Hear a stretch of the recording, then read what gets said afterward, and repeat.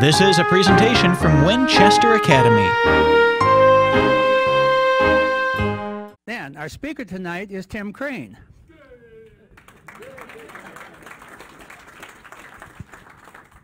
Tim has been here several times before, so I think a lot of you already know who he is. Tim received a PhD in modern Europe, modern British and Irish, and modern Jewish history at Arizona State University.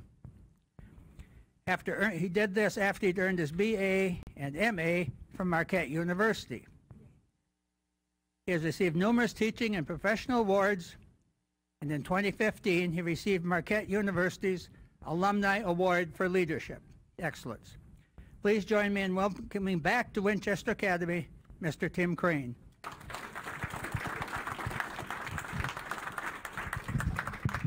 Thank you. It's wonderful to be back with all that. I think it's actually a couple of years. And on the way up, I was thinking, I think it's the fourth time I've been in Wapaka. And it's actually a rather sad to start off because I know a good deal of you, but many of you know Jack Rhodes very, very well. Jack is a dear friend of mine. We met at the Orphanage through Lawrence University, oh gosh, probably about 2008. And we became very, very close friends. And in fact, that was the whole reason with the Winchester Academy that I ever came here. I was ever invited, actually, was because of Jack. So just a remarkable human being, and it's just really, really sad that he's no longer with us. But may he always be a blessed memory, and I know for certain he always will be. For presentations, when I've been, I've always talked about the fact that my parents are originally from London, Wisconsin. There's a lot of Crains over there, and I have Crain cousins here today as well. So be on your best behavior. Be with me through it all. So thank you so much for being here. But what I'd like to do this evening is to talk in terms of Russia and Ukraine. We'll spend some time on that. I'll open the door for questions in terms of, obviously, as historians, we're very more comfortable, I guess you'd say, with something that's at least 50 years old. So from the perspective of it's more than too recent, it's more from political science, like the 1974 and 1975. It's considered a bit more recent. But what we will do here is we will go back in the past, look to see in terms of the historical relationship between these two nations and two independent nations in the present day, as well here as the present and projecting on to the future, to have in essence a better idea as to what the future in fact may formally hold.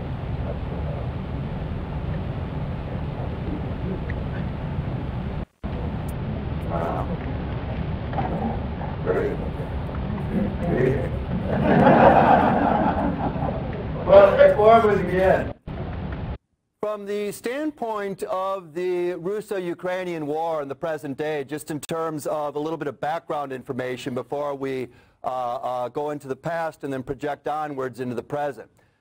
What you have here is a war that actually began in 2014 as the nation here of Russia formally annexed the Crimean Peninsula, or the Ukrainian Crimea. The eastern part of the historic nation of Ukraine was known as the Donbass region. We hear a great deal in the news in the present day regarding the Donbass region. So this happened, there was a fair amount of international protest coming from the United States, coming from nations in Western Europe, but it wasn't anything over the top by any stretch of the imagination. But earlier this year, February of 2022, you have this massive invasion being launched here by the nation of Russia into Ukraine. The goal, the focus, the objective was to formally destroy Ukraine, to make it here part of the Russian Federation, if at all possible. And what took or caught the Russians off guard, I would say, was first and foremost the response coming from the international community, particularly Western Europe and the United States, condemning here this attack on Ukraine. And second of all, the level of Ukrainian resistance that in fact is formally put forth. Well, you have roughly, over the course of this year, 36,000 Ukrainians have died in this war. A total of 20,000 Russians have been killed thus far.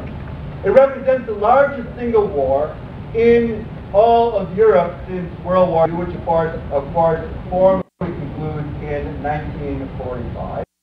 And we also have the greatest refugee crisis here in the present day since going all the way back to the end of the Second World War in 1945.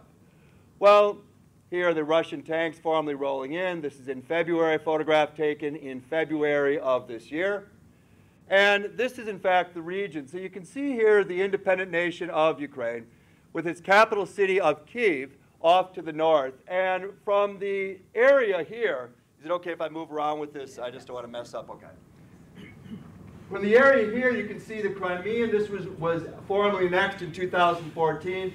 This area here, we start getting into the Donbass region. This was already under Russian control. And the goal, the focus, the objective was to, in fact, take down the rest of the nation here of Ukraine earlier this year. Well, it has not happened formally as of yet. But to get an idea in terms of these two respective powers, Russia and Ukraine in the present day, we're going to go back in history because by understanding here the past, it gives a much better light, so to speak, on the present day. And the nation of Russia, literally for centuries, going all the way back to 1613, actually well before that, was ruled here by the Romanov dynasty or by a series of czars and empresses prior to the Romanovs. And you have, and it's imperative to understand this, European civilization is going to dominate the globe, going back to the 1100s, all the way into the early 20th century. To give you an exact year, 1915, when the United States emerges as the world's predominant power. But it had been here from a global perspective, Europe was it. This is especially the case with Western Europe and the two great powers, Britain and France. By comparison, though, Eastern Europe tended to be very backward, always about 100 years behind the times. Yes, the agricultural revolution starts in Western Europe and eventually impact Eastern Europe in the 1100s as time moves on. But the Romanov rule here of Russia and the nation of Russia itself remains here a fairly backward entity. Well, in the late 1600s, Russia has a czar, Peter the Great. And what Peter the Great knows is he knows his nation of Russia is backward. So what he wants to do here, because he's very impressed with Western Europe, he wants to start reaching out and building, in essence, this window to the west. He will establish a second city here in historic Russia, second to Moscow, the city of St. Petersburg, which eventually becomes known as Leningrad, now is also known back as St. Petersburg in the present day. And he will take control here of what are these Baltic republics of Latvia, Estonia, and Lithuania, and look towards westernizing here this nation, to bringing it up formally to speed. Because he sees it, in essence, as about 100 years behind the times, and quite frankly, he was correct. Well, as the decades progress here, Catherine the Great will become this other outstanding Romanov ruler. She will rule here about 100 years after Peter the Great, from 1762 to 1796. And what she is going to do, she's originally from the Germanic states. So she's already very much aware in terms of Western Europe and the goings-on there, so to speak. And she starts pushing the border of Russia into other areas, into further parts of Eastern Europe. The nation of Poland, that had been in existence for centuries, is going to completely fall under Russian jurisdiction by 1796. It ceases to exist altogether. She will also push here the borders further south into Ukraine, which had been this independent state. But it's a classic example, and we see this time and time again in history, this whole attitude, this approach of might makes right. Stronger, more prominent nations take advantage of weaker nations. And Ukraine suffers at this time from a lack of unity. It has its own identity. It has its own culture, as well as its own language across the board. But from the standpoint of Ukraine, here in the late 1700s, they are unable to resist the Russian autocracy, the Romanov dynasty here formally moving in. And the net result is that Ukraine is going to become part of the Russian Empire, as too have been the case with Estonia, Latvia, Lithuania, as the Romanov dynasty is acquiring more and more land. Well, what the Russians attempted to do with the Ukrainians back in the late 1700s, early 1800s, is they added this Russification. They wanted to get rid of this Ukrainian language. They wanted to get rid of Ukrainian culture. They wanted basically to make the Ukrainians good Russians, to completely assimilate them if at all possible. Well, Ukraine had no interest whatsoever in this, and remained here this distinct entity, or at least how it viewed itself as. Well, as the 19th century progresses, the Industrial Revolution formally begins. We have these great waves in human history. We have the Agricultural Revolution begins in Europe in the 1100s, revolutionizes food production. In the late 1700s, early 1800s, we have the Industrial Revolution, also begins in Europe, in the island nation of Britain. Changes here life for each and every one of us up to and including the present day. In the present, we're experiencing the technological revolution here across the board. I mean, it's mind-blowing. Think of what things were like 20 years ago compared to now. Think of what they'll be like 20 years into the future at this stage, as technology continues here to improve to unbelievable proportions. Well, with the Industrial Revolution, beginning here in Western Europe, it's going to impact Britain, it's going to impact France, it's going to impact the Germanic states. The nations of Western Europe will become these modern states. That will not happen in Russia. It will not happen here in Russia. And this Tsarist autocracy, which is here in essence tremendously struggling to bring here this nation into this modern period, is having a rough go of it as the late 19th century continues on into the early 20th century. Well, this is a photograph of the last Tsar of Russia, Tsar Nicholas II, who's seated, of course, in the center, and standing behind him in the center of the portrait, his wife Alexandra and their 5 children. He becomes Tsar of Russia in 1894. He will remain as Tsar until 1917. Here he is establishing, has established this very large imperial Russia, stretching here into vast areas, vast proportions of land, but by the same end, the nation is still second tier. It's still second class to the other nations, both in the central region of Europe as well as the western part. And to make a bad situation worse here for Russia and for Tsar Nicholas II is that he is going to get himself involved in the greatest war in human history up to that time, World War I, the war to end all wars. In the American doctrine, it's going to be the war to make the world safe for democracy. Well, one of the major problems here in terms of modernization and industrial expansion and technology improving is you have here the weaponry of war becomes all the more potent.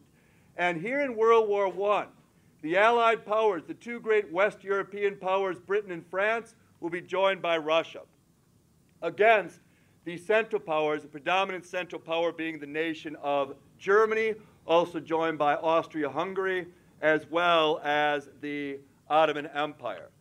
What you have here in this war is it's oftentimes stated the true test of a nation's strength or weakness is to see how they do in war. If that nation performs well, they're a strong nation. If that nation falls apart, that's not good. Especially here, if you are not ready for war, this comes to the surface almost immediately.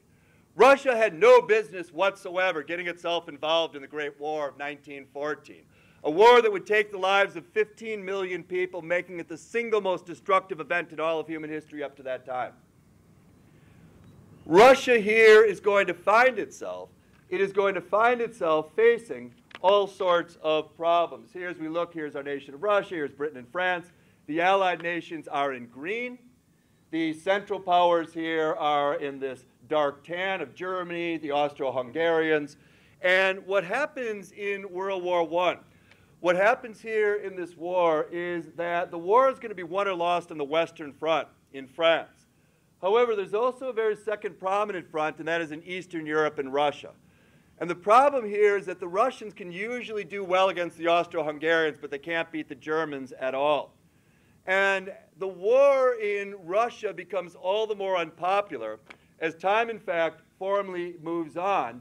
And it is imperative by 1917 for the Tsar, Nicholas II, to get his nation out of this war.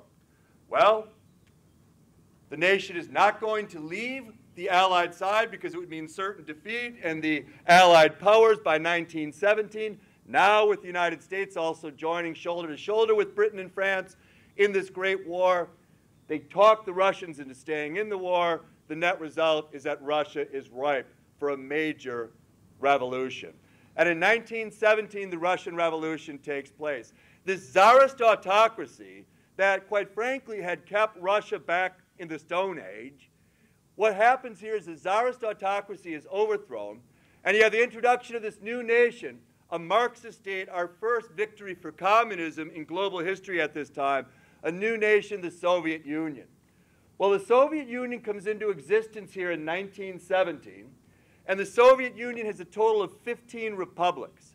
The largest of all the Soviet republics would be the Soviet Republic of Russia. And we talk about the United States from the perspective of being this great melting pot. Okay? And we are. We are a nation of immigrants. Quite frankly, all of us are our ancestors, whether willing or unwilling, were transported from somewhere else, unless we're Native Americans. So you have this great melting pot here in the United States, and I would say at the end of the day it's worked very, very well. But in the historic Soviet Union, you have 15 republics with 180 distinct nationalities, speaking 130 different languages. The largest of all the Soviet republics, as I reference, is Russia. And Russia constitutes 52% of the population of this nation, this communist state, the Soviet Union. The second largest republic here in the Soviet Union, second largest, is Ukraine. The Ukrainians constitute 24% of the population. The problem here fundamentally is that the Russians are going to rule the roost. The Russians dominate the Communist Politburo, the Central Committee. They're overwhelmingly Communist Party members. And just like Imperial Russia and the aristocratic class, the boyar class and the czars, to be Russian puts you a step ahead, quite frankly, of everyone. Well, the Ukrainians here are having major issues with this because they represent 24% of the population, but they're treated as total and second-class citizens. Not good by any stretch of the imagination. Well, to make a bad situation worse, the Soviets, Russians believe here the Ukrainians to be, in essence, inherently disloyal. And in 1925, in the aftermath of a power struggle following the unexpected death of the founder of the Soviet Union, Nikolai Lenin, Joseph Stalin, who's not a Russian, he's a Georgian from the Soviet Republic of Georgia, is going to emerge victorious. Joseph Stalin will go down in history as one of the two most evil human beings to ever grace planet Earth. The only other person who is in his league is Adolf Hitler. Historians go back and forth as to who is worse, okay? Stalin or Hitler, Hitler or Stalin. I would say here Hitler was worse, but Joseph Stalin technically killed more people than Adolf Hitler did. Well, what he is trying to do, what Stalin is trying to do here is he is trying to transform this nation into being this industrial machine, quite frankly.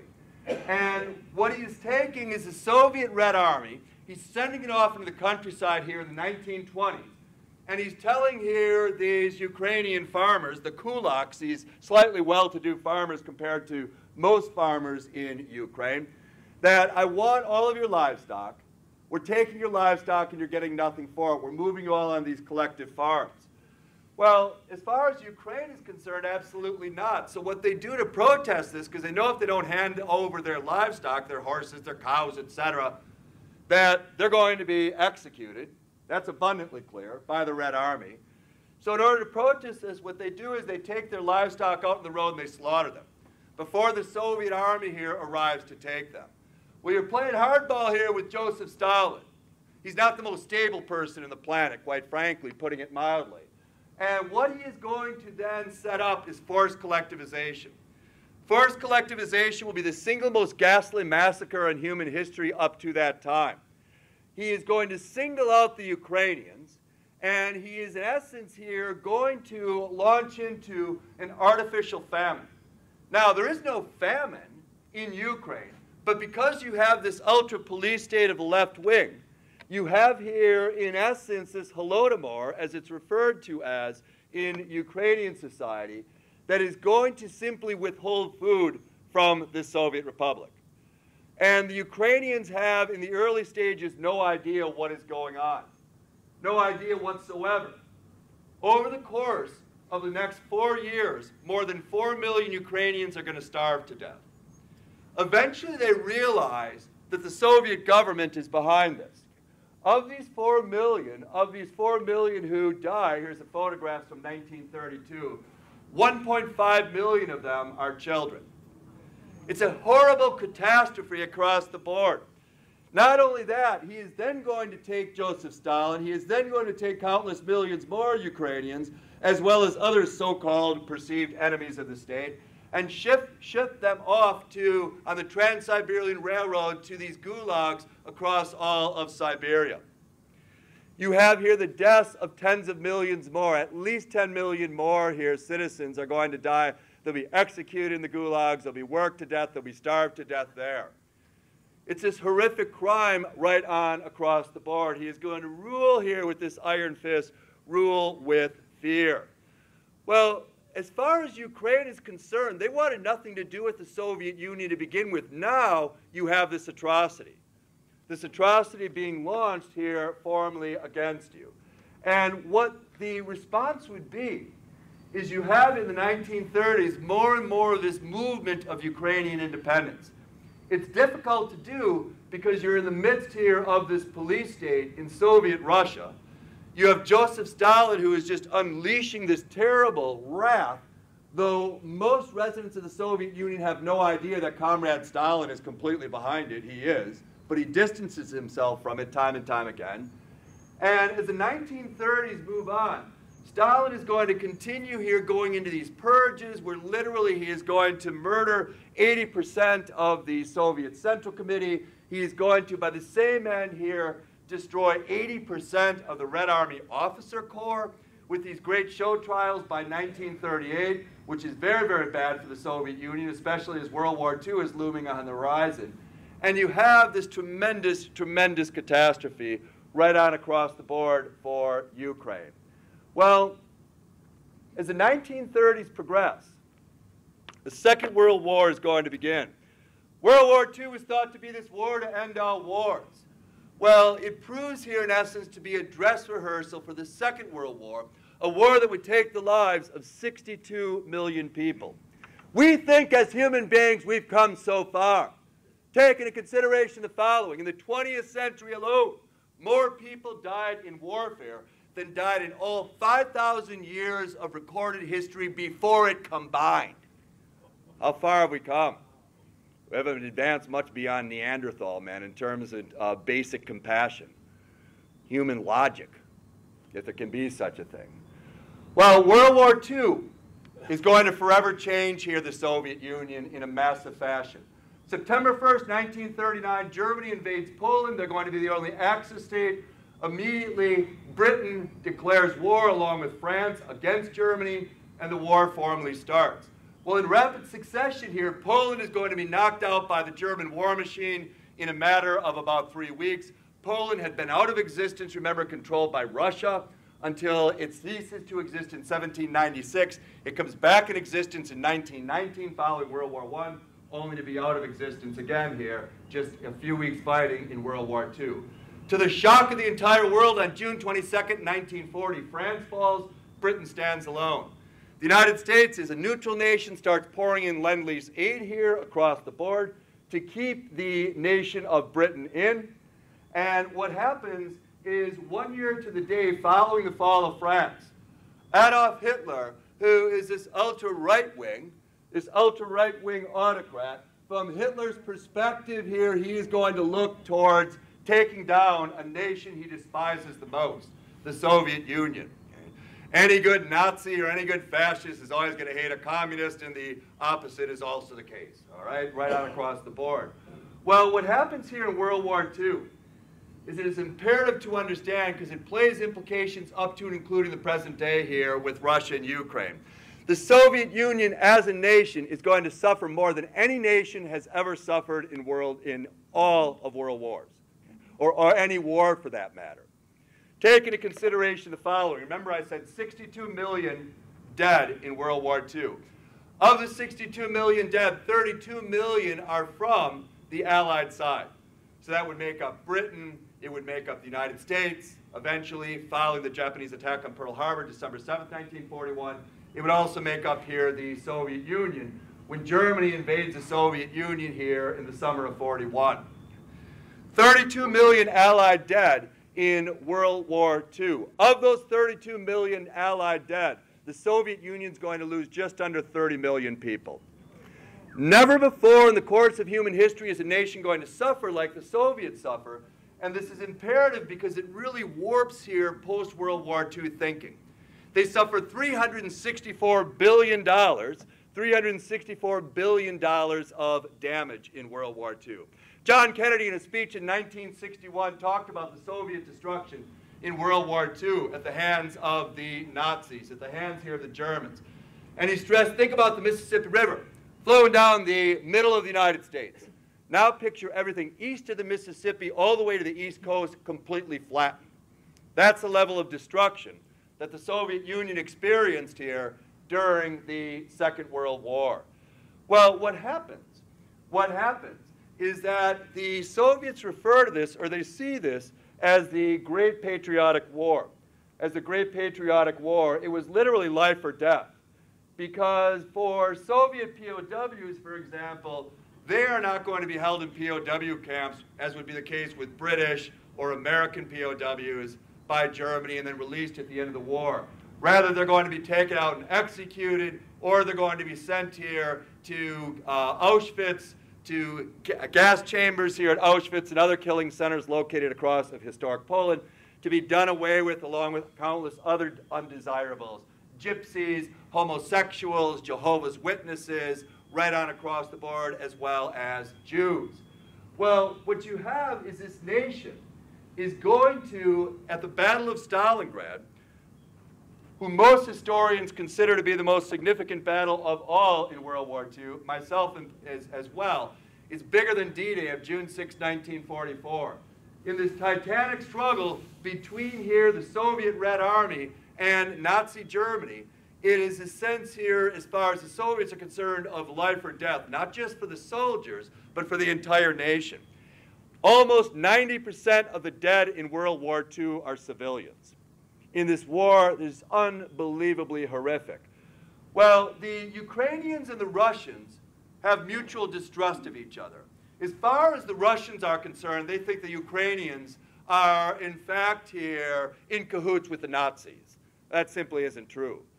But it's something here, this big lie that's repeated enough, that many Russians start to think that this, in fact, may be true. It may be the case. And all of this talk of communism and the glory of Marxist-Leninism, as far as Joseph Stalin and the Central Committee is concerned, forget that. It's a great patriotic war. It's life or death. This nation will pull itself together in what I would refer to as its finest hour. I'd also say World War II is the finest hour for Britain, taking that phrase from Winston Churchill. I would also say it is the finest hour for the United States. This corrosive evil, this right-wing extremist movement of Nazi Germany had to be defeated. And the Soviets here on the Eastern Front would certainly do their fair share.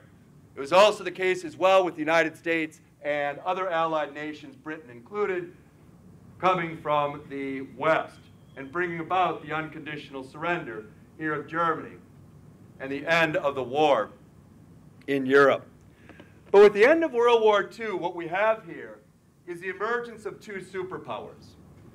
The Soviet Union historically, and you have to understand this, has this tremendous fear of encirclement. Very, very much afraid of being encircled, very fearful of outsiders. And in World War I, Germany is able to defeat Russia, and it's humiliating, it's degrading. World War II, my God, the nation is utterly destroyed. We saw what was left of Stalingrad here by January of 1943. And the Soviet Union is going to emerge psychologically greatly damaged by this experience of the Second World War. And it will be, nevertheless, a military superpower.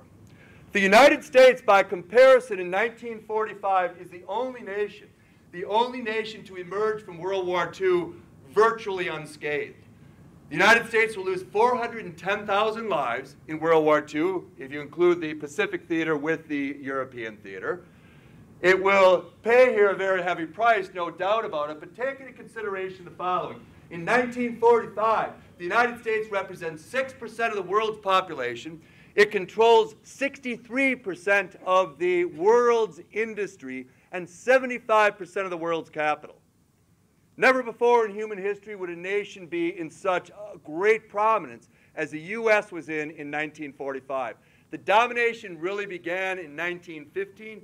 Despite the Great Depression, the U.S. would still emerge here as this extraordinary power. Not only is it an economic power, it is also a military superpower. The Soviets cannot compete with the United States economically. The Soviet Union never even cracks the top 20 nations in the world from an economic perspective. This is true all the way into the 1960s, 1970s. You've got Italy, you've got West Germany, you've got Britain, you've got France running circles around this nation. And the nation has a population that's nearly 3 times as great as the West European powers. Well, these two had been allies, the United States and the Soviet Union, but Henry Luce of Time magazine in 1945 talks about here the 19th century had been the British century, the 20th century would be the American century. Henry Luce is correct. The French refer to the United States as this hyperpower. It's in a league all its own. Well, what happens here is you have this falling out between these two World War II allies. In fairness, it was a strange bed partnership anyway between the Americans and the Soviets in World War II. They had the common enemy, Germany, but they didn't have a great deal of trust towards each other, and understandably so. But we end up here with this bipolar world, a U.S. camp and a Soviet camp. This U.S. camp and the Soviet camp. And Milwaukee's own, my hometown, George Kennan. George Kennan, who's a member of Harry Truman's administration, stresses here as we have this bipolar world formally set up. You can see the nations in orange. They would all be loyal to the Soviet Union. Here's Ukraine, dragged in, kicking, screaming here into the Soviet Union, along with other Soviet republics, all tied, the dominant republic being Russia. But you will have this bipolar world, in essence here, these orange states, as the Soviets are going to reach out for security reasons. They're going to take control of all of these East European nations. Poland, Czechoslovakia, Hungary, Romania, Bulgaria, Yugoslavia, at least initially, Albania, as well as communist East Germany. These are all going to be Soviet satellite states, setting up, in essence, this buffer zone. This is done out of paranoia on the basis here of being invaded yet again. They suffered in World War I. The nation of Russia, the Soviet Union, suffers to unbelievable levels in World War II. What happens here is the United States is going to go off and set up military alliances here of its own. Because the Americans, whether you're talking Harry Truman or Dwight Eisenhower, they're very concerned that what the Soviets are going to try to do is start moving into Central Europe and Western Europe. There's a very prominent military. Economically, they're a mess. There's no doubt about that. But the military here and the military strength of this new superpower is indeed quite striking. Well, as time goes on, you have this struggle between these two nations. The Cold War, as it's referred to as. And what George Kennan stressed, going back to Harry Truman's administration in 1947, is that what the Soviets are most afraid of is being encircled. Being encircled is going to freak them out, being locked in. So let them have these nations in Eastern Europe, Poland, Hungary, whatever. But what we need to do now is take the United States and completely surround the Soviets. Not an inch. Anywhere here around the globe, they're going to push into, the United States has to push back. Harry Truman's Truman Doctrine. The United States will defend any nation anywhere in the world that is opposed to communism. Well, George Kennan argued, that what's going to happen here is that eventually the Soviet Union is going to fall apart from within. It's this illegitimate, this bastard state that really, quite frankly, has no chance of survival long term. It's going to fall apart from within. It's not a question of if, it's a question of when. So don't try and take territory that they already control. Let them have it, but don't let them have anything else. This policy of containment, containment, containment, containment will be a policy that will be followed by future presidents, whether it's Democrat Harry Truman or Republican Dwight Eisenhower and onwards. George Kennan lives to be 101 years old. And he also lived to see the falling apart of the Soviet Union. Okay? Watching here history unfold just as he predicted it. Well, the Cold War really between the United States and the Soviets, despite the grandstanding and the posturing of the late 1970s and Ronald Reagan and the evil empire, so on and so forth, it's really done by 1972. Richard Nixon, President of the United States, Republican from California, and Leonid Brezhnev are going to sign here the SALT I Agreement, or Strategic Arms Limitation Treaty. And what this does is it brings about a thaw in the Cold War. By 1960, the United States and the Soviet Union had enough in their respective nuclear arsenals to blow up every inch of the planet 6 times over. Dwight Eisenhower, the pride of Abilene, Kansas, said, how many times can you kill the same man? That was a good question. Good question. Well, you have the SALT I in 1972, 50 years ago. You have here with SALT I the start, the beginning here of the formal end. It's a permanent lessening of tension, what the French refer to as détente. Détente. Well, what happens here is in the 1980s, the Soviet Union is a mess. It's a mess. You have all of these unhappy Soviet republics who are sick and tired of the Russians having the upper hand, sick and tired of them treating them as second-class citizens. And this is especially the case with Ukraine. This old Soviet-style command economy, Marxism, has failed, and failed miserably. To quote here Winston Churchill, conservative prime minister, Britain in World War II, I am opposed to democracy, Churchill said, but the alternatives are much, much worse. I agree. I agree 100%. The 20th century shows that. Well, in 1985, the Soviet Union has a new General Secretary, Mikhail Gorbachev, and Gorbachev is engaged here in this war in Afghanistan, and by the same end, he is instituting reforms. There's a saying in history, and the saying is as follows: the most dangerous time for a bad government is not when a bad government remains bad, but when a bad government begins to reform for the good. In other words, if you're corrupt as hell, stay corrupt as hell. It's safer. Okay? It's a lot safer.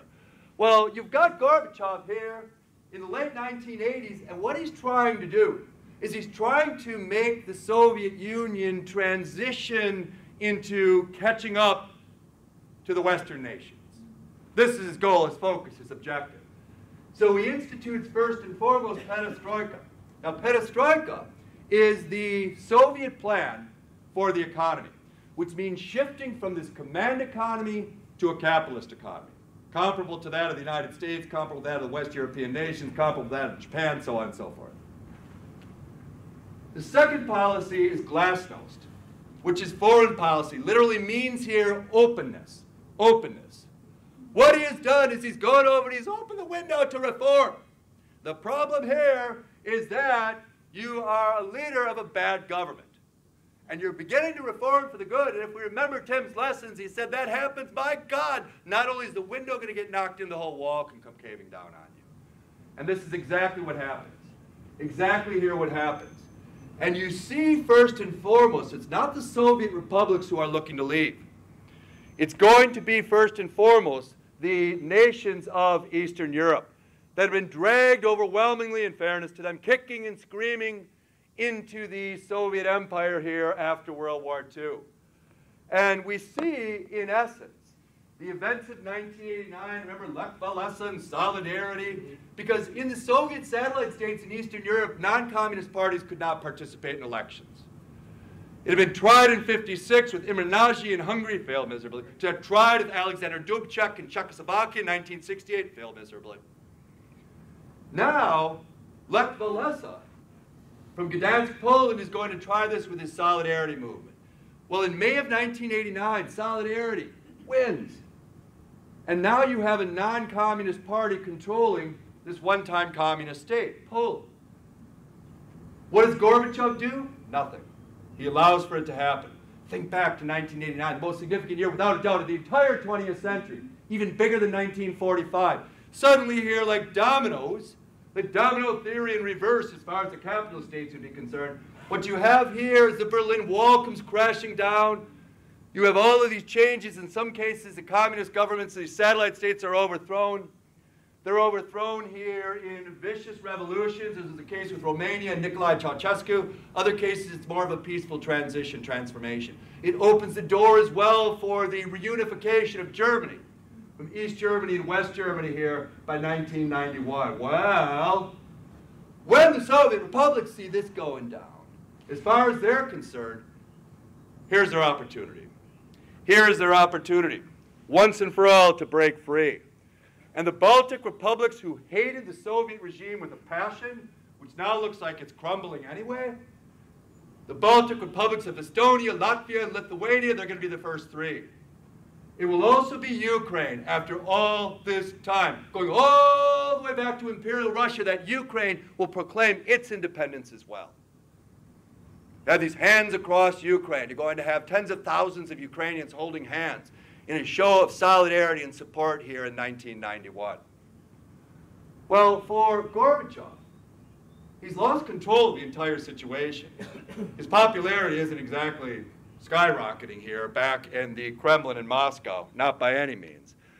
But as far as he was concerned, it was long overdue anyway. We needed a change. Change had to come about. Well, what takes place here? What takes place is the Soviet Union is going to be broken apart at the seams. And the largest of all the Soviet republics, Russia, wants to hold on to it, wants to hold it all together, right across the board. They've lost Estonia, they've lost Latvia, they've lost Lithuania. The Chechens are looking to go their own separate ways. The Ukrainians, we couldn't trust them anyway. They're going to do their own thing as well.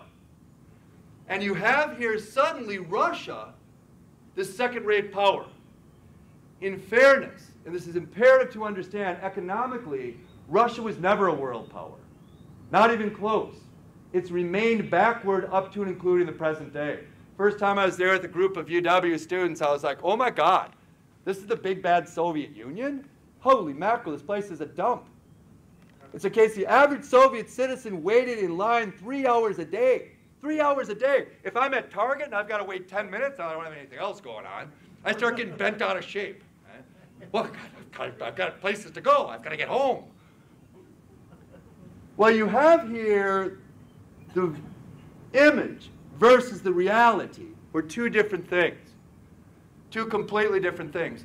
The Russians were wonderful as students stayed with families in Leningrad over the course of 4 days, really got to know families fairly well and the culture, etc. In Ukraine as well, the people were wonderful. 3 different trips, all very, very good. But you have here a nation that now has lost its direction. Russia's a centerpiece, but it's breaking apart at the seams. And many, many, many Russians look back, Soviets look back to the good old days, to the good old days, to when we were this world power. And the United States was our big rival. Well, you have this sense of living in the past. And we see the past oftentimes as human beings through these rose-colored glasses. My parents, who were both raised in the Great Depression, my father was a World War II veteran, they would tell stories as a kid growing up in Milwaukee, and you wouldn't think the Great Depression was all that bad, but I know both their families suffered tremendously during that time period in New London. No doubt about that. And my dad saw some really horrific things in the European theater in World War II.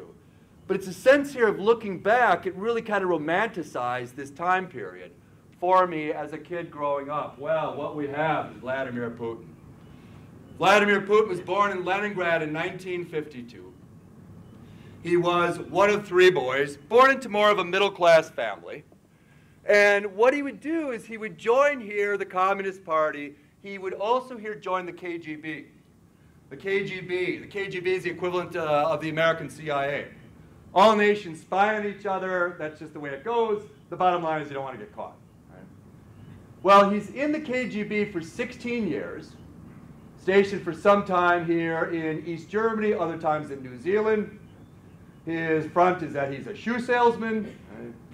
Well, what happens is that in 1991, when Russia here, in fact, formally falls apart, Mikhail Gorbachev is going to retire, and this nation of Russia is now independent. He leaves the KGB. He's not happy. He leaves in disgust. And he's going to enter politics here in his home city of Leningrad, where he will have a fair amount of success as a local politician. But what's going to really help him is when Gorbachev steps down, Boris Yeltsin will be the first president here of this new Russian Federation. And Putin is going to get in close with Boris Yeltsin. He'll get in close here with Boris Yeltsin. It will help a great deal in terms of his political career. Well, for Boris Yeltsin, I should say rather, for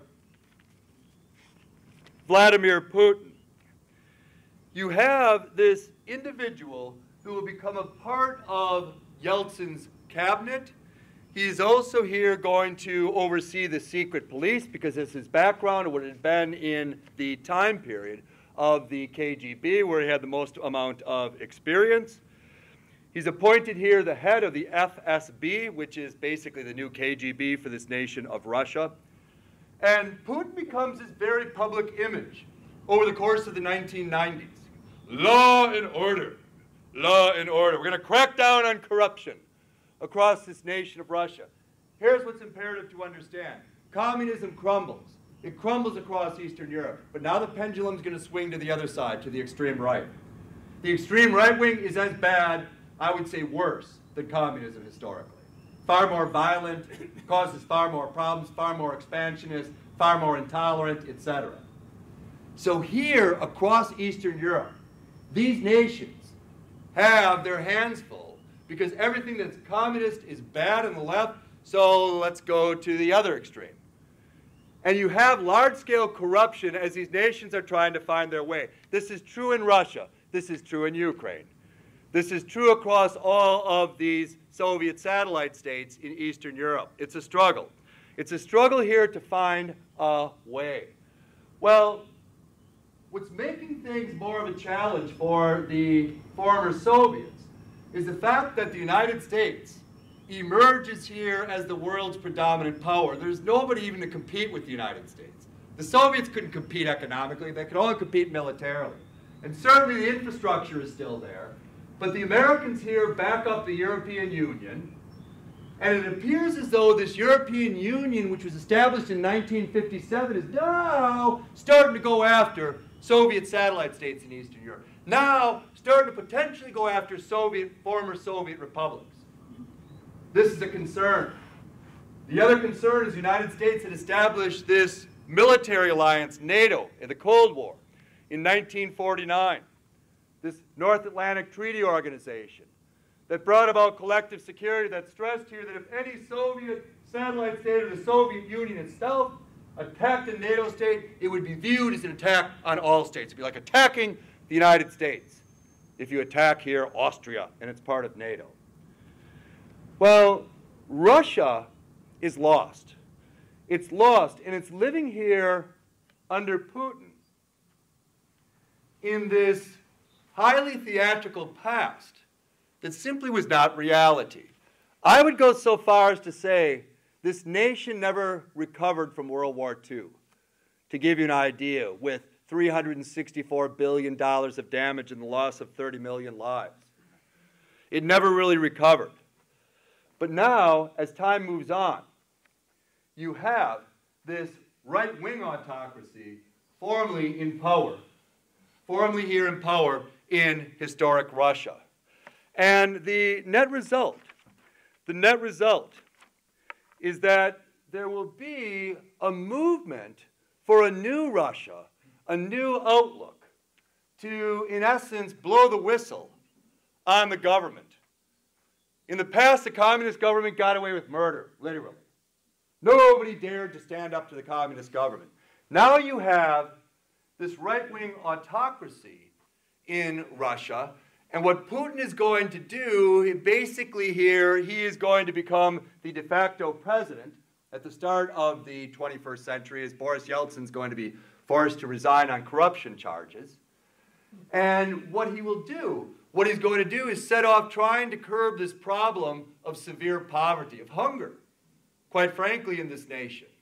A nation that is shockingly poor, especially compared to any other modern state across the globe. So you have this movement going on. It's going to make him popular with the Russian people. By the same end, he has to deal with the Russian oligarchs. Corruption here was widespread. It's widespread across all of Eastern Europe. The black market was flourishing. I can remember buying tickets for my students to go to the Bolshoi in Moscow.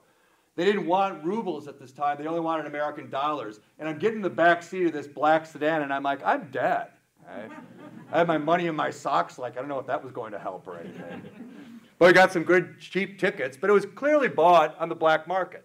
Same with the Moscow Circus. So it was in essence here, this is the way it was. We'd have to bribe the man with the big babushka, because they'd put our luggage on the train. Otherwise, they're going to mess with the students' luggage, mess with my luggage too. But just the way it was. Give them $20 US, everything's cool. Okay? If you don't, there's going to be some problems, Igor would tell you. Well, here, the oligarchs are unbelievably wealthy. And they're leery of Putin and this program here to help the poor, to help curb poverty. Well, he cuts a deal with them. He cuts a deal with them here that they will support him, and he will also give them a voice. Give them here a strong voice.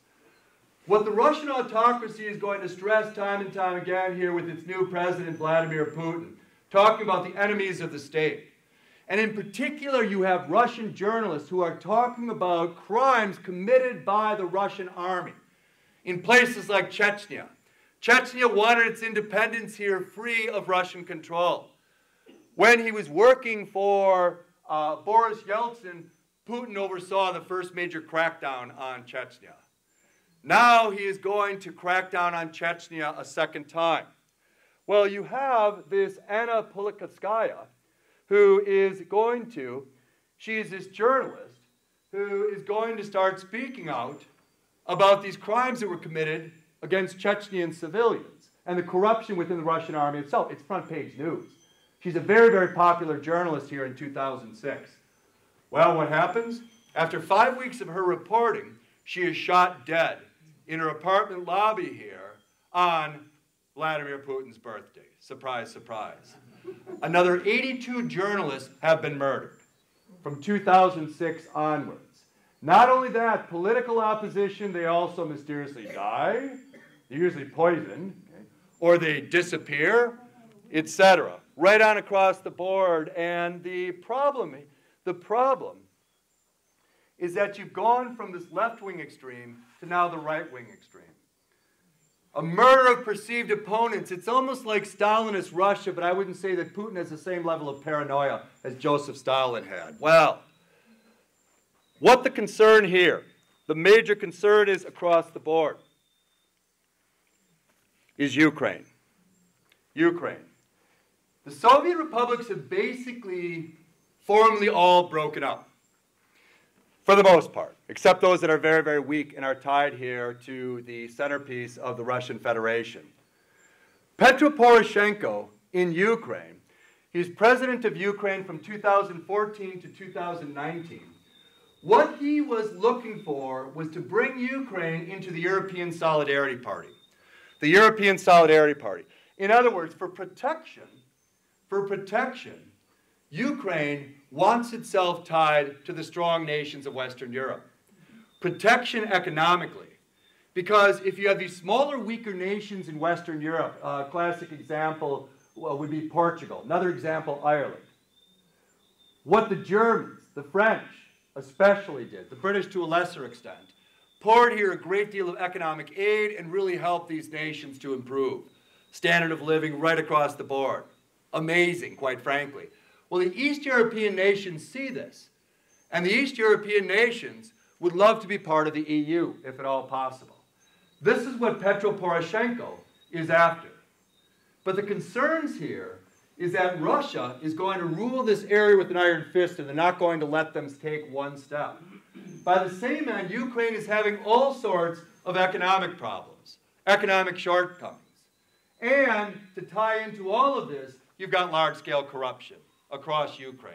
You have it in Russia, you have it in Ukraine, you have it in Moldova, you have it as well, I would say, in when you get into nations to some extent, at least in terms of the Baltic republics, Belarus, which is still a hardline communist state, former Soviet republic, tremendous corruption there. And what's happening here, as the Russians become all the more leery, is that not just the European Union, these West European nations, started in 1957 by West Germany and France in particular. Eventually Italy, Luxembourg, the Netherlands, and Belgium would all join. They would have this mutual cooperation, tying their economies together for coal, steel, etc. And as the 20th century continued, they would be joined here by other nations. Well, Western Europe is this force economically. It is a force economically. But following the events of 1989, the East European nations all wanted in as well. They're free of Soviet control. You're much better off being tied to Western Europe than tied to the former Russians, that is for sure, no doubt about it. So Poland, Czechoslovakia, Bulgaria, Romania, Croatia, Slovenia are all going to join here the EU, or the European Union, tying here their economies together. This is another blow to Russia. Then the Soviet republics follow suit. The Soviet republics here also follow suit across the board. Latvia, Lithuania, Estonia. By 1993, the EU had expanded to 27 nations. And the European Union is also closely allied with the big, strong power, the United States. The hyperpower, as the French would refer to it as. And France and the United States are very, very close allies. So you have this grave concern on the part of the Russians. But it gets worse for the Russians. NATO. NATO, formally established by the United States, this sense of collective security against the Soviet Union. The original members of NATO were Britain, Norway, Belgium, Luxembourg, the Netherlands, Portugal, Italy, West Germany, Denmark, Canada, Greece, Turkey, and the United States. Well, in 1990, the East European nations are going to apply for membership. They're going to apply for membership here to NATO. It takes some years, but Poland is going to be joining in that decade, as well as Slovenia, Slovakia, Estonia, Latvia, Lithuania, Bulgaria, Romania, and Hungary. So you have East European nations joining the American military alliance. You have, by the same token, former Soviet republics joining the American alliance. This is not good. Not good in any way, shape, or form as far as the Russians are concerned. They still have this grandiose vision of having really been something. But it's cracking here. It's falling apart across the board as they speak. Well, as far as Putin is concerned, you got to put an end to it. You have to put an end to it once and for all. And he's really worried about Ukraine. Because what Ukraine did in 2017 is they applied for membership to the EU. Now, technically what they go in as is the DCFTA, which is the Deep and Comprehensive Free Trade Areas. It's a way for Ukraine to get its foot in the door, reaching out to the West European nations and to former Soviet bloc nations, creating here a stronger and stronger alliance. By the same end,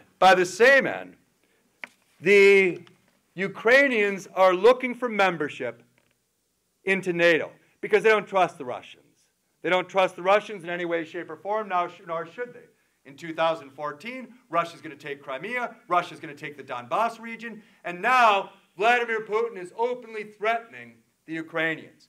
And he's openly threatening the Ukrainians using a key word, a dog whistle, so to speak, that all the Russians are going to know, and that is Nazis. They're Nazis. They're Nazis. And we're going to cleanse Ukraine of Nazis. Second of all, you also have here in Ukraine a government that is treating the Russian people unfairly. Unfairly. 83% of the population of Ukraine are Ukrainians. 17% are Russians. They live overwhelmingly in the Crimea as well as the Donbass region. Okay? They are not being treated unfairly. It's the same line Adolf Hitler used regarding the poor Germans in the Sudetenland in September of 1938 at the time of the Munich crisis. The big lie. Well, in 2019, Petro Poroshenko knows he's walking a bit of a tightrope. Most of the Ukrainian people aren't too concerned about Russia. They're more worried about the economy and more worried about corruption here in Ukraine. Well, it's going to be in 2019 that Vladimir Zelensky is going to run. He is going to run here for the presidency. Now, Zelensky was born in 1978. He's a Ukrainian. He's Jewish. Born in Kryvyi Rih, fairly small town here in Ukraine. And he go on in school, he earned a law degree, but he really wasn't interested in practicing law. What he was more interested in is a career in acting, especially stand-up comedy. He's a very, very funny guy. He's kind of like, probably the easiest way of referring to Zelensky, he's kind of like the Jerry Seinfeld of Ukraine, okay? Well, he gains national recognition because he becomes this TV star on this wildly popular Seinfeld equivalent, okay, servant of the people in Ukraine. Okay. He's a very, very funny guy to begin with, and the show is in many ways there's not really all that great of a plot to it, with the exception here that he is playing the role of President of Ukraine. So by God, if you played the role of President of Ukraine from the palace in Kyiv, you sure as heck are going to be a great, great president. You know that. Well, in 2019, he's going to run against Petro Poroshenko. And he campaigned here as an outsider, campaigns anti-establishment. He's also anti-corruption. And what will happen is he won in April of 2019, 73% of the popular vote. Well, he was very effective in terms of social media and getting his voice out there, getting to be heard. And what happens is he is trying, in essence, first and foremost, to create here a Ukraine that would embrace all peoples. He'd stress to the Ukrainians, we know what it was like to be treated second class. We suffered for generations at the hands of the Soviets, and before that at the hands of the Russians. We have Russians living amongst us here who are good people. They need to be embraced. They need to be treated here with dignity and respect. Don't do to them what the Russians did to us. He wants to create here a much larger net, if that was at all, in fact, formally possible. Second of all, he would also ask Putin if he could sit down and talk with him. Well, in December of 2019, Putin and Zelensky would sit down for some negotiations, mostly because, of course, Ukraine's Crimea is gone, the Donbass region is gone, and there's these separatist movements or these cross-border raids that are going on, constant skirmishes. It had been happening since 2014. We need a ceasefire. We have to have some way of bringing this to an end. The talks would be mediated by the two big European powers, Germany and France, which is key. Okay? Because the Ukrainians and the Russians are going to have a hard time getting through about 5 minutes with each other, much less negotiating any sort of long-term ceasefire. Well, in December of 2019, they negotiated a ceasefire. But by the standpoint of July, not only had that ceasefire been broken, it had been the 20th ceasefire that had been broken in just a little over 7 months. What Zelensky really wants is he wants to get Ukraine in the EU. He wants Ukraine desperately in the EU. And as a follow-up to that, he's all over the United States because he wants Ukraine in NATO. It's the ultimate insurance policy. All of the East European nations are all joining NATO. Latvia, Lithuania, Estonia, they're all in NATO. Sweden, they're thinking about it. Finland, well, they're getting pretty close to being on board too. All with this historic fear of the Russians, right on across the board. Well, what happens is he will visit the United States, he'll meet with Joe Biden, met with Apple CEO Tim Cook, spoke at Stanford, And he stresses here to the U.S. government that what Ukraine really needs is protection, and the protection of NATO. Well, Putin knows what's going on. He also sends word that if NATO expands its military infrastructure in Ukraine, it would, quote, cross red lines, end quote. The U.S. government accuses here Putin of preparing for a massive invasion against Russia. Putin denies it. It's not happening. Well, American intelligence is all over this, and they can figure out exactly how many forces are coming, where they're going, etc., and they let Zelensky know right on across the board. It's coming, and it's going to happen in February of 2022, guaranteed. In December of 2021, 11 months ago, a poll taken in Russia, the Levada Center poll, found here that 50% of the Russian population blamed NATO and the United States for this impending crisis between Russia and Ukraine. 16% blamed the Ukrainians. 4% blamed Russia. On February 21st, 2022, Putin recognized two separatist republics in Ukraine, in the Donbass region here in the eastern part. And then he spoke of, here on the 21st of February this year, then he spoke of the historic mistakes that were made in 1991, when the Soviet Union granted sovereignty to other Soviet republics on historically Russian land. There's the claim. Okay. He also added to this that Ukraine was being turned into an anti-Russia by the Imperial West. And Russia's not going to stand for this anymore. We need here a special military operation to get rid of the Nazis, to get rid of this Zelensky, the lead Nazi, who's actually Jewish. It's like of course he knows that. It's a total jab at him. Because it's imperative for us to protect the Donbass region. Well, on February 22nd, the assault is launched. Now, what was frustrating for the U.S. and the West European nations is they were telling Zelensky, listen, you're going to get hit in a massive fashion. It's coming. Not a question of if here formally, it's a question of when. And what the Russians were looking to do is they're going to go right to the heart of the matter, Kyiv, and take down here Kyiv, and the rest of it is all going to fall into place. Take into consideration the following facts. The Russian army is 8 times the size of the Ukrainian army.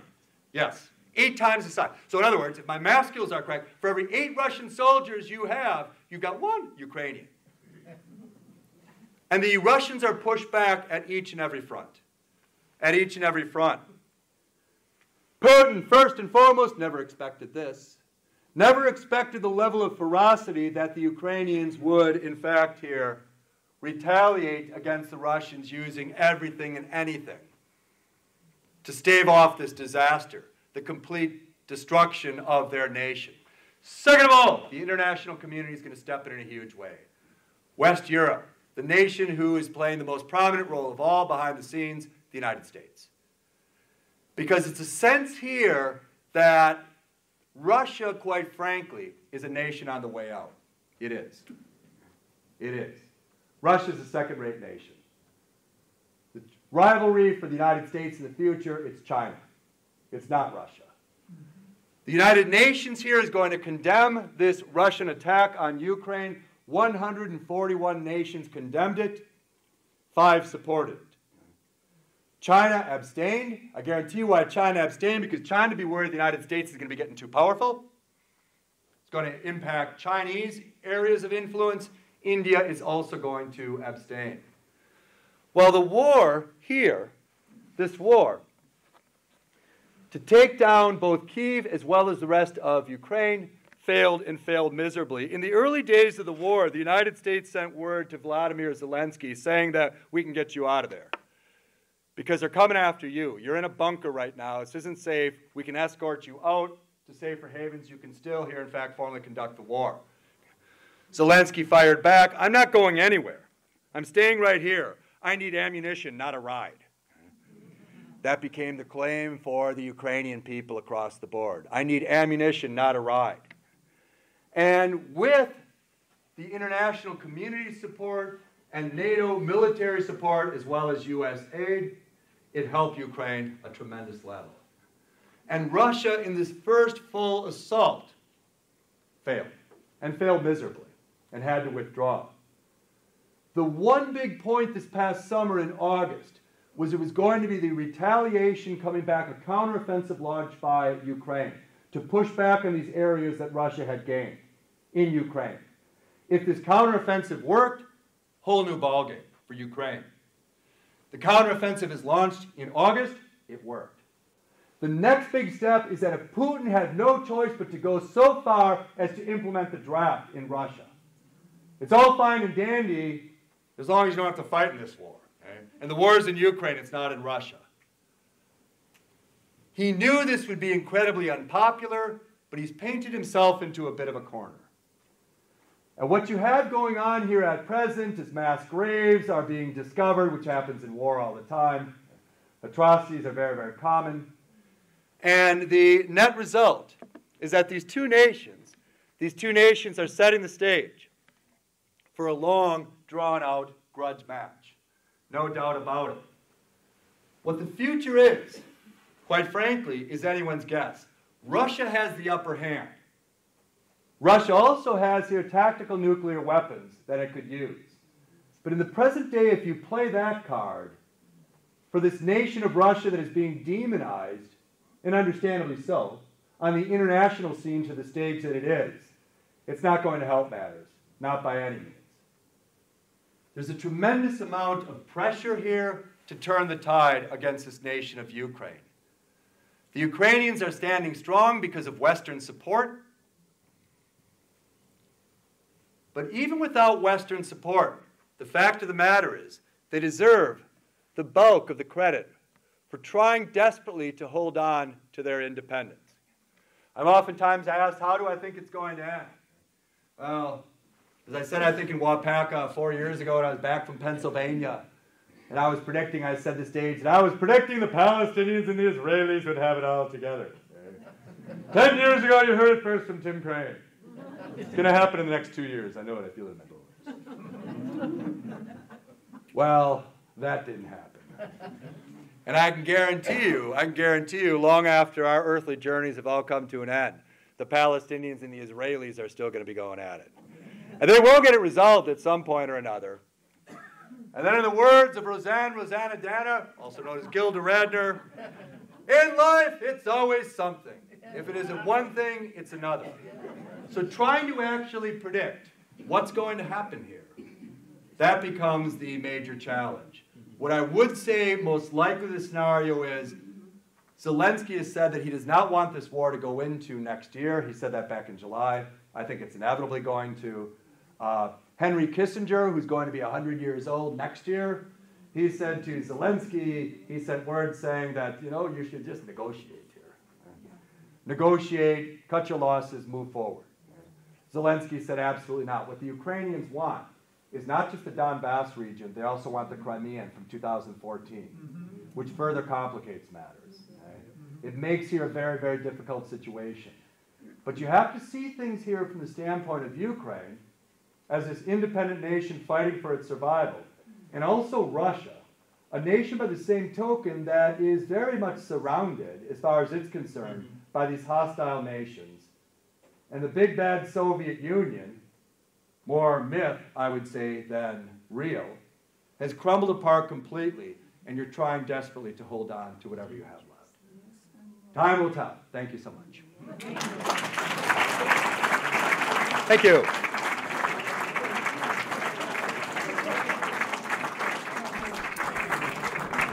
Any questions at all? There's some time. Yes, ma'am. I heard that, what's his name, Putin has cancer. Yeah, there were reports that his health wasn't good, and I'd say that probably is not the case. He seems to be doing okay. It's a possibility, but it almost goes back. The problem with information coming from Russia or even the former Soviet Union is still very much this enclosed police state mindset across the board. So up is down, down is up, etc. For example, you'd fly into Russia in the 1990s, and went in 3 times on Aeroflot, And the Aeroflot pilots, once you cross the border into the Soviet Union, it was like it was like kamikaze missions. The planes would be going all over because what the Soviets had done is they had forged, in essence, maps to confuse here the Germans, to confuse as well here other nations that might plan an invasion of the Soviet Union. Okay? So the pilots on the airplanes, the national airlines, Aeroflot didn't want people to be able to see the ground, to be able to, it's the ultimate in paranoia, quite frankly. But it's kind of like the way things, in fact, were. So a lot of information, the problem though in the present day is with the information superhighway, it's a lot easier, even in a police state sort of mindset, to get information from the outside as to what's really going on. So I think he's okay for now. But you never know what's going on behind the scenes. The patience of the oligarchs, it's not going well.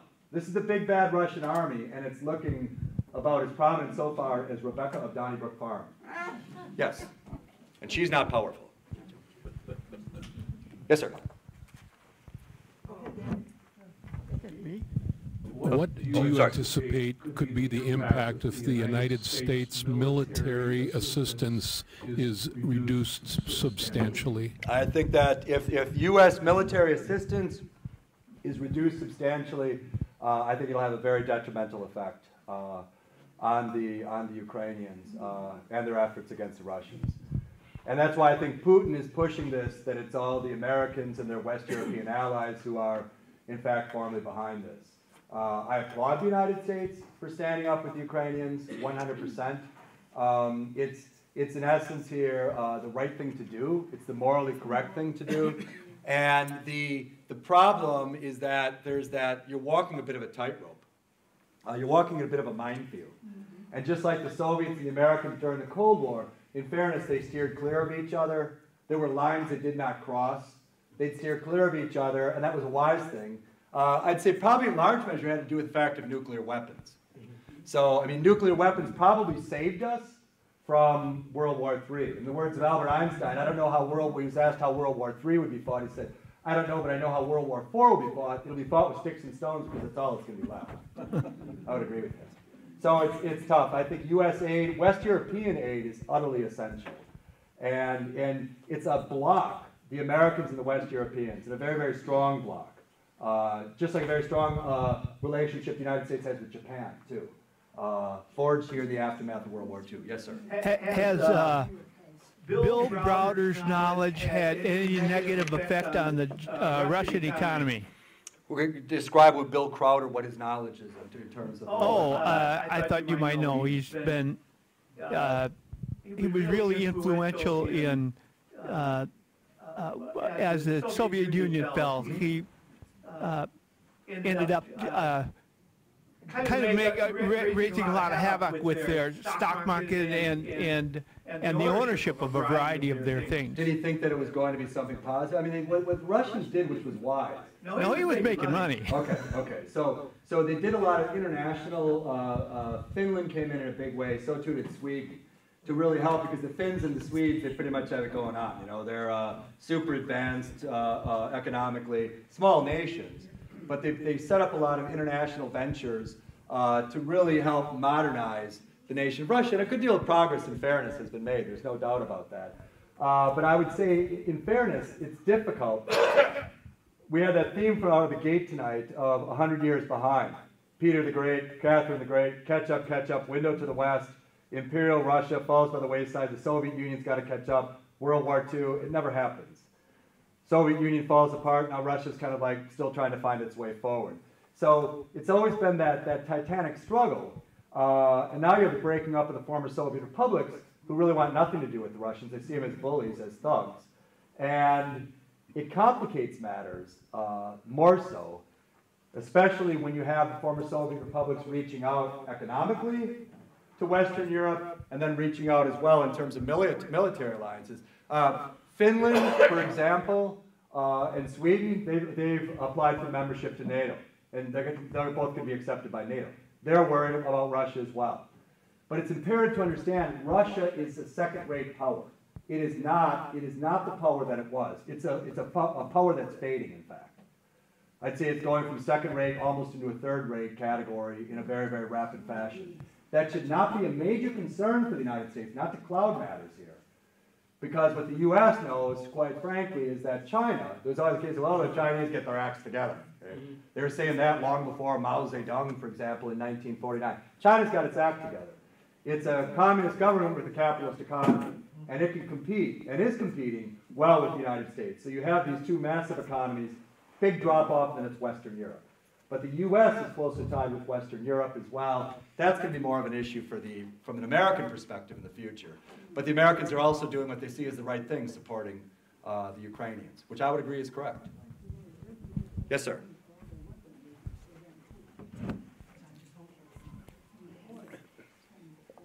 I think this is true.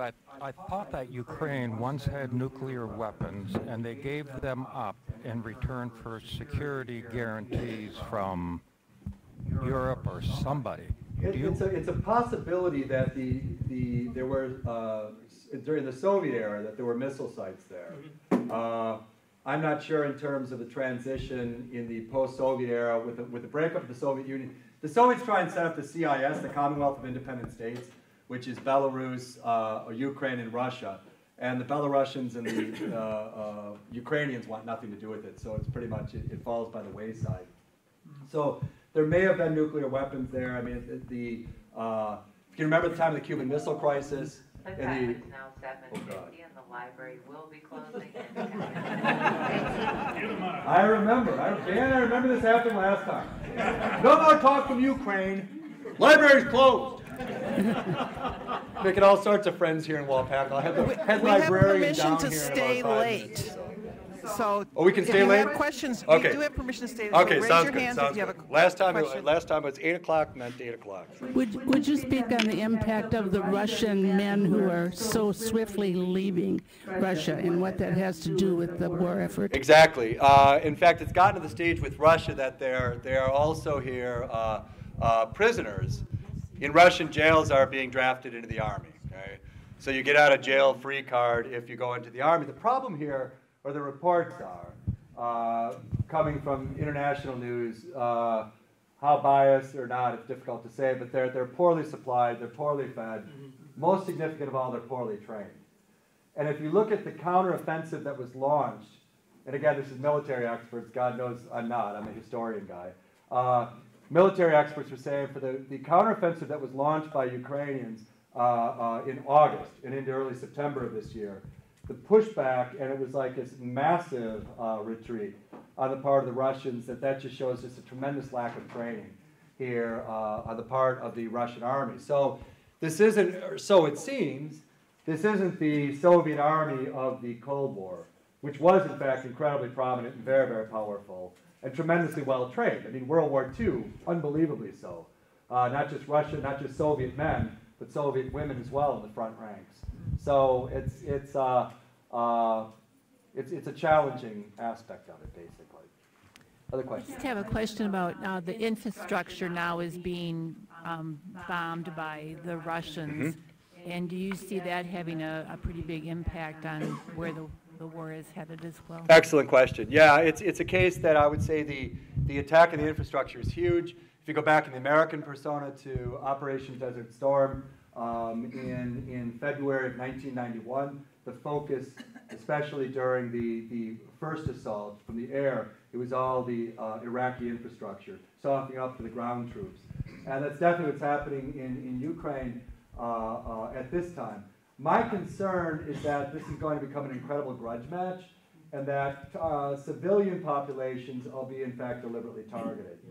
In the 20th century, in every war, since World War II, more than 90% of the dead are civilians. And not to say that, oh, it's just fine for soldiers to go out and die. No, I don't mean that in any way, shape, or form. But with the weaponry becoming so incredibly advanced, it's mind-blowing. And I wouldn't be surprised if what starts happening next, trying to break the morale, that you're going, I mean, the Germans did it to the British in World War II at the Battle of Britain, starting with Coventry and continuing on to Liverpool and London, etc. And the British and the Americans are going to retaliate. Firebombing of Tokyo. More Japanese die in the firebombings of Tokyo than die in the combined atomic bombings of Hiroshima and Nagasaki on August 6th and 9th, respectively, 1945. Dresden, Hamburg, it's payback, in fairness, in this era of total war, that you're deliberately targeting here civilian populations. You could say it's infrastructure, that's a phrase that we use, and indeed oftentimes it is. But by the same token, when you're going after Kyiv, and you're dropping these massive incendiary bombs in civilian populations, the goal is to kill as many men, women, and children as possible. It's horrific. If history makes you anything, it makes you a passionate humanitarian. If we dance on this planet for far, far too short of a time period. And at the end of the day, you want to preserve, war is inevitable, but you want to keep the peace for as long as possible. For the saying goes, there's no such thing as a good war or a bad peace. And I would agree with that. Other questions? Oh, yes. Oh, sorry. What's the explanation why the West let Russia get away with taking Crimea? That's a very good question. It's a very good question in terms of, at the time, technically, Russia controlled, the Crimea was part of the Russian Empire, okay, for 300 years. Initially, it was tied to Ukraine going back to the early 1600s. And you have these border disputes across Europe.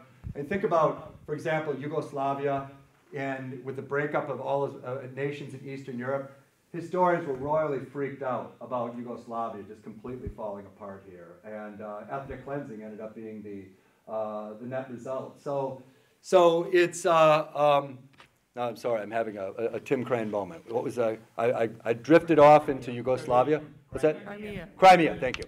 So Crimea in 1654 became part of the Russian Empire.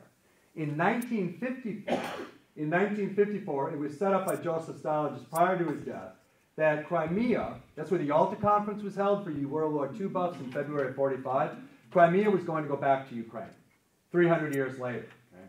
So technically, Ukraine controlled it from 1954 onwards in this ever-shifting border.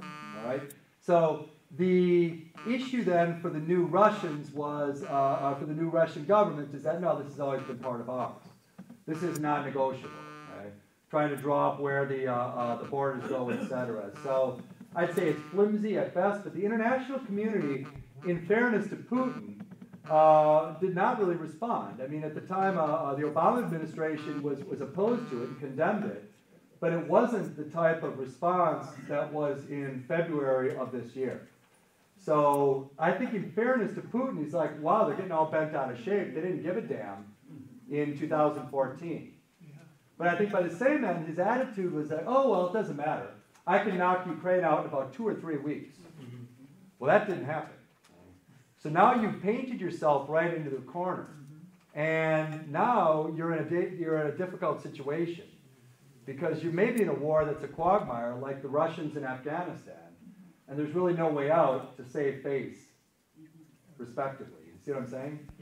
So it's kind of like, it depends on who, and you also have a large Russian population, so you take what's easiest first. But it is surprising that there wasn't more of, and I think that, what I think is the international community, especially Western Europe, they follow the American line. If the Americans are on board with something by and large, the West Europeans will follow suit. Okay? Starting with Germany and France right behind them. Britain, as an island nation, they kind of want to do their own thing. The Europeans are kind of hostile to the British because the British kind of want to be hanging on to the Americans, and sometimes they want to be hanging on to Europe. Okay? It's been going on for decades, and you got Brexit, etc. So it's a different story. Other questions? I think we need to cut off. You need to cut off? Okay. We need to cut off the questions because it's 2 minutes to 8. Thank you very much.